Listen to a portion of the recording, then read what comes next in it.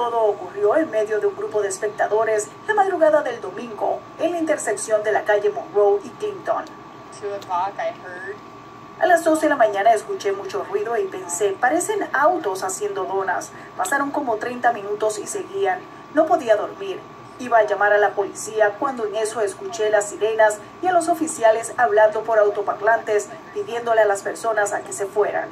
Ante esta situación, un grupo de concejales de la ciudad trabajan en una ordenanza municipal de carreras clandestinas para ponerle punto final a esta situación, que se ha convertido en un dolor de cabeza para muchos residentes y las autoridades.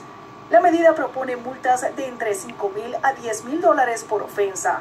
El propietario del vehículo podría enfrentar una multa de $500 y le daría a la policía la autoridad de confiscar el auto inmediatamente. Hay quienes apoyan la medida, pero otros residentes piensan que no será suficiente. No pienso que vaya a hacer diferencia si los van a multar o no.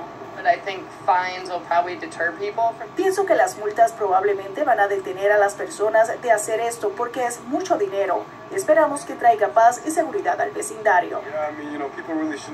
Las personas no deben de estar haciendo esto porque es peligroso y alguien puede resultar herido.